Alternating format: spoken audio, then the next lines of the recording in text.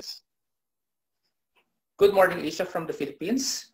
Today, we're going to discuss about the Middle East and North African region, including the South Asia in the current pandemic right now. We have with us an award-winning journalist, geopolitical analyst, and presenter, Mr. Malik Ayub. How are you? Good morning, Malik. Good morning. Good morning. How are you? Right. So let's begin with our conversation here.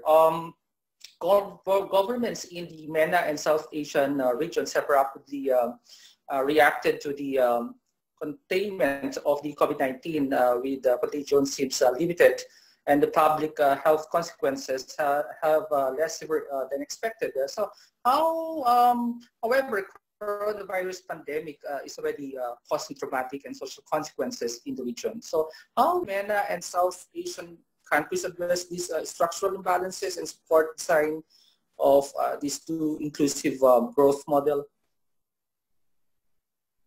Thank you very much having me in this podcast. And so the situation right now into the Middle East and into the South Asia is alarming because of this pandemic, and especially the South Asian region, because the South Asia is one of the dense populated area.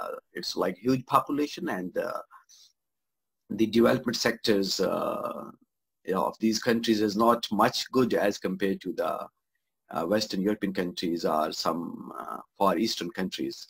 So I think that it's going to be something like very disastrous into this region because of the lack of resources and of not good management how to tackle this crisis. Similarly, into the Middle East region, because that is totally, majority of the Middle Eastern countries have faced the deadliest war. So most of these countries' infrastructure has been totally demolished. And in this case, it's really something like disastrous to be controlled and to tackle this COVID-19.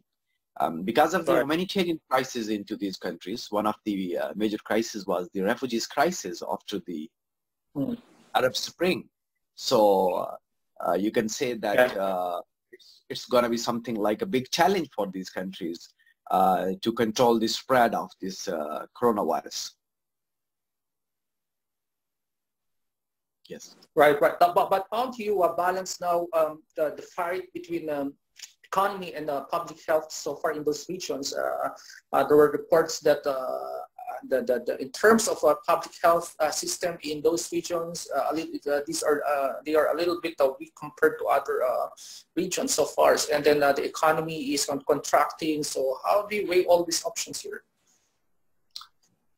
Unfortunately, the public health system into these countries is not as upgraded, and it's not like the very something like a high standard that could be controlled the thrash of this disease. But it's also interrelated to the economy of these countries, because these countries don't have a capability to go for a long lockdown. Some countries, you say, like India, Pakistan, these countries have opened the lockdown, and you can see that how alarming they are going toward the spread of this disease. So economy is, of course, interrelated to this all this scenario, because most of the economy, especially the business sectors, they are going to be at the verge of the collapse because of this disease.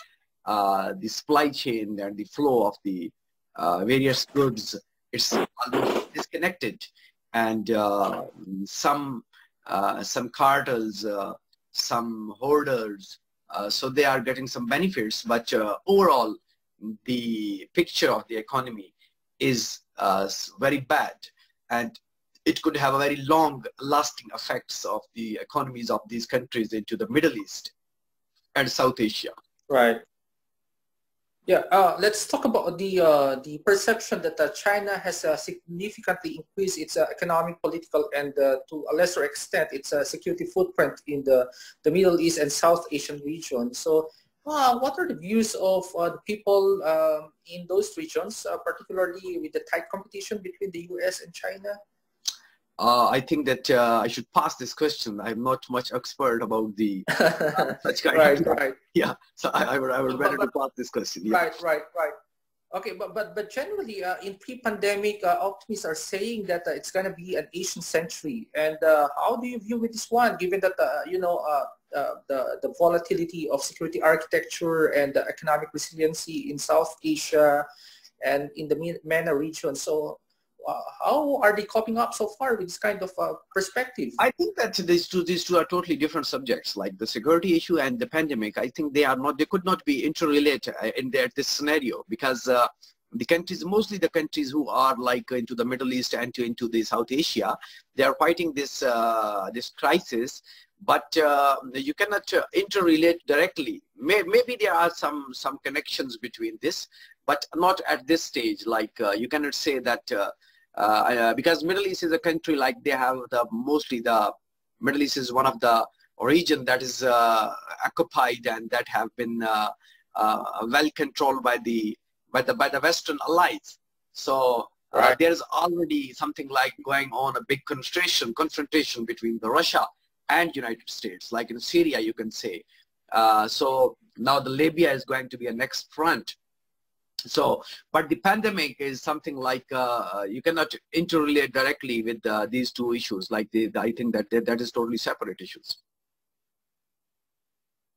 Yeah, yeah. Basically, how would you relate the relationship of South Asia and the MENA regions here? Why they are interconnected?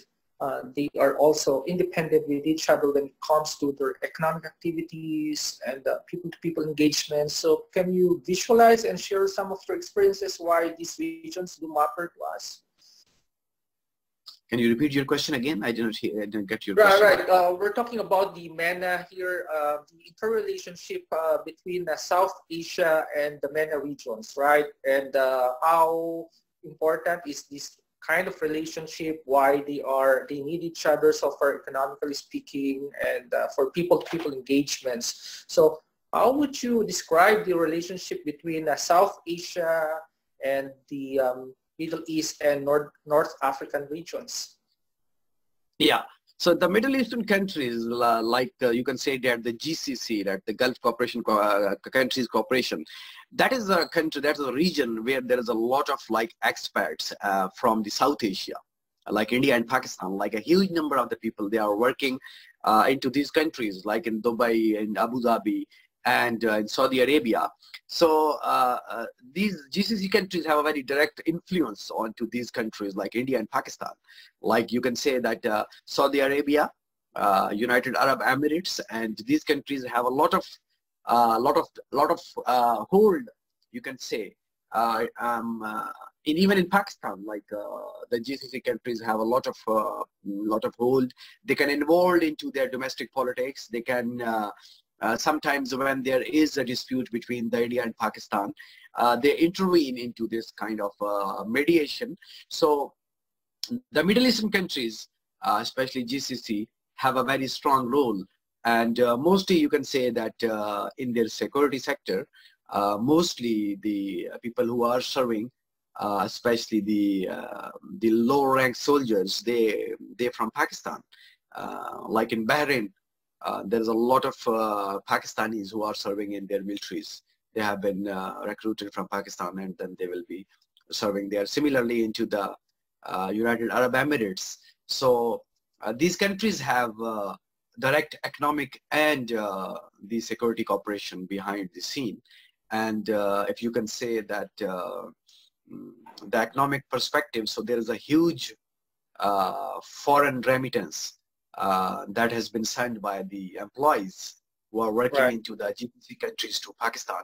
Similarly, in India, in Bangladesh, in Nepal. So these countries have a lot of employees who are working into these countries. So there is a very direct relation between the Middle Eastern countries, GCC, and the South Asian countries.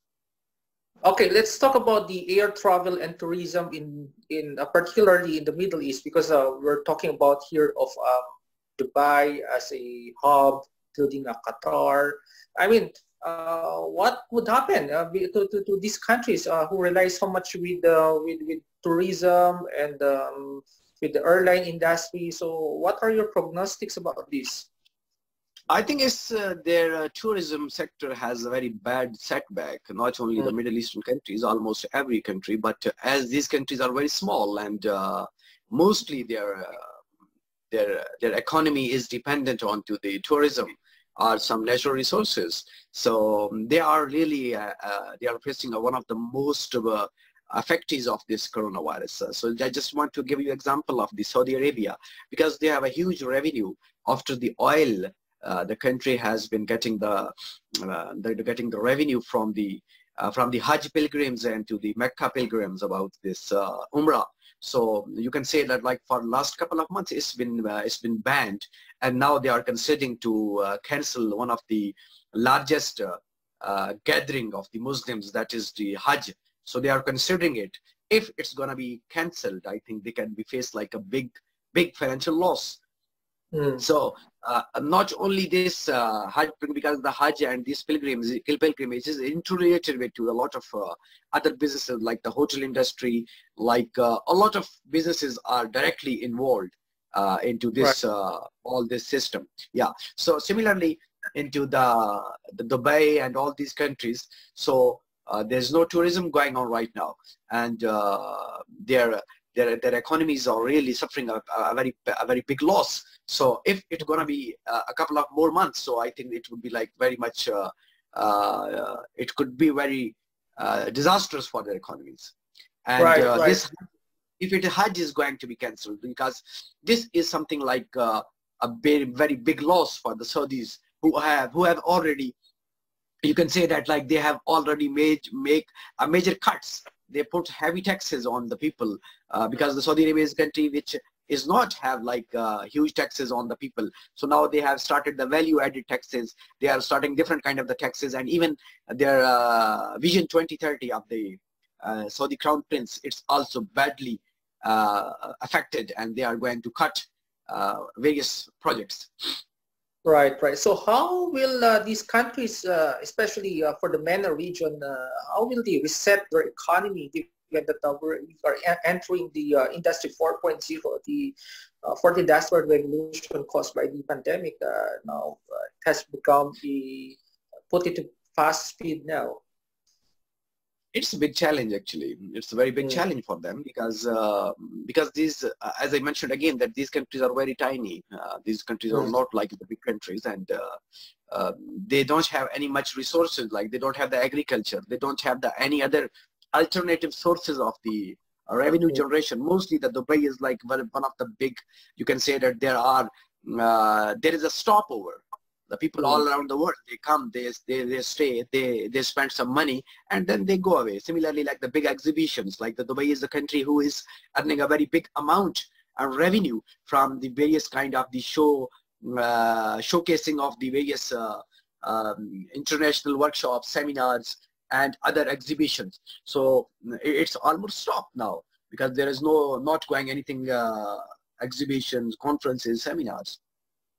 All these are the very negative signs of their economy, and it could be a big challenge for these countries if this disease lasts like a couple of months more. So they could have to be, I think, face very severe challenges into the recent years. Right.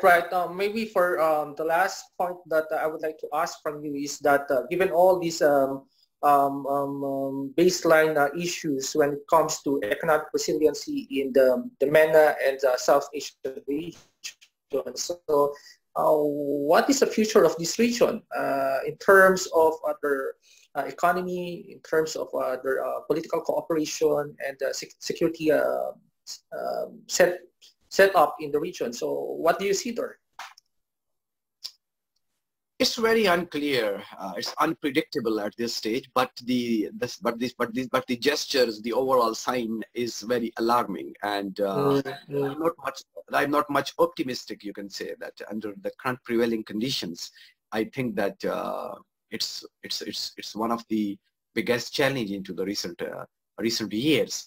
because these countries' history, like the Middle East, is not like you can say like the many years. It was just like a couple of like you can say that they are at this economic boom very recently after the creation of the GCC and all this Saudi Arabian countries. So they don't have a very long. They have a very long history, but that economic boom is not like historical. You cannot say that like Dubai and Abu Dhabi and all this region was very much into the critical condition. If you go back into the 70-year or 80-year before, their economic condition was very bad, and it was totally a desert.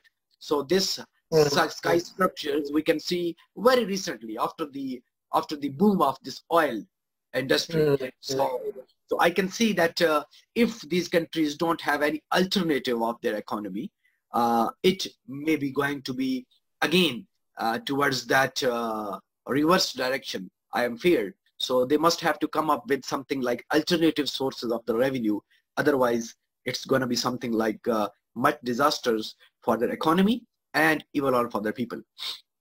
Right. So it means say this is the last heydays of the Middle East prosperity when it comes to their oil and other means of prosperity. So it's like it's like an end for everything for them. No, you cannot say it's going to be something like end for them, but it's going to be something like because they have built their infrastructure, they will definitely do some alternative options to tackle these and challenges. we know what are these alternative options that they are planning so far? I'm not sure what they have, but of course they should have some sort of the alternative options to get some new sources of because they are moving very fastly towards the digitalization. They are making some new power generation techniques. So of course they have, but again, these countries have not like something like the very huge potential. They are very small. They are very small. They were designed according to the previous world order. They were tackling according to the previous needs of the countries. So now what's going to be next? It's unpredictable that how life will be. After because the pre and the post pandemic world have a lot of differences. So let's see what's coming up next after the end of this disease. But what can South Asia can offer also once they reset their economy in post pandemic period? South Asian countries actually have a different kind of the problem because their economies are not like the oil-driven economies. They have different sources of the revenue generation. Like I will give you the example of the Pakistan. So they have different kind of the economy generation. They have the agriculture sector. But now the agriculture is also facing one of the worst loss because the Pakistan mango that is one of the best mangoes in the world, and that's export. So this year their mangoes is not going to be exported, and they are facing like the huge losses. So similarly, they have their own kind of challenges, so for which they have to tackle, and it's even more difficult for them as compared to the Middle Eastern countries. For the South Asian countries, it's more difficult to come up all these challenges because their biggest challenges, their dense populated areas. They have a huge population, and then when they have the huge population, they have the lack of the public health facilities. So this is like something like directly interrelated with them. So they're going to be something like face more severe time in this pandemic. And after the pandemic, how they will stand, it's going to be something like another big challenge for them. That is not going to be very easy for them to come up all this scenario. All right. Thank you very much, Mr. Malik, for your you're welcome. Informative insights. Thank you very much. Thank you. Thank you.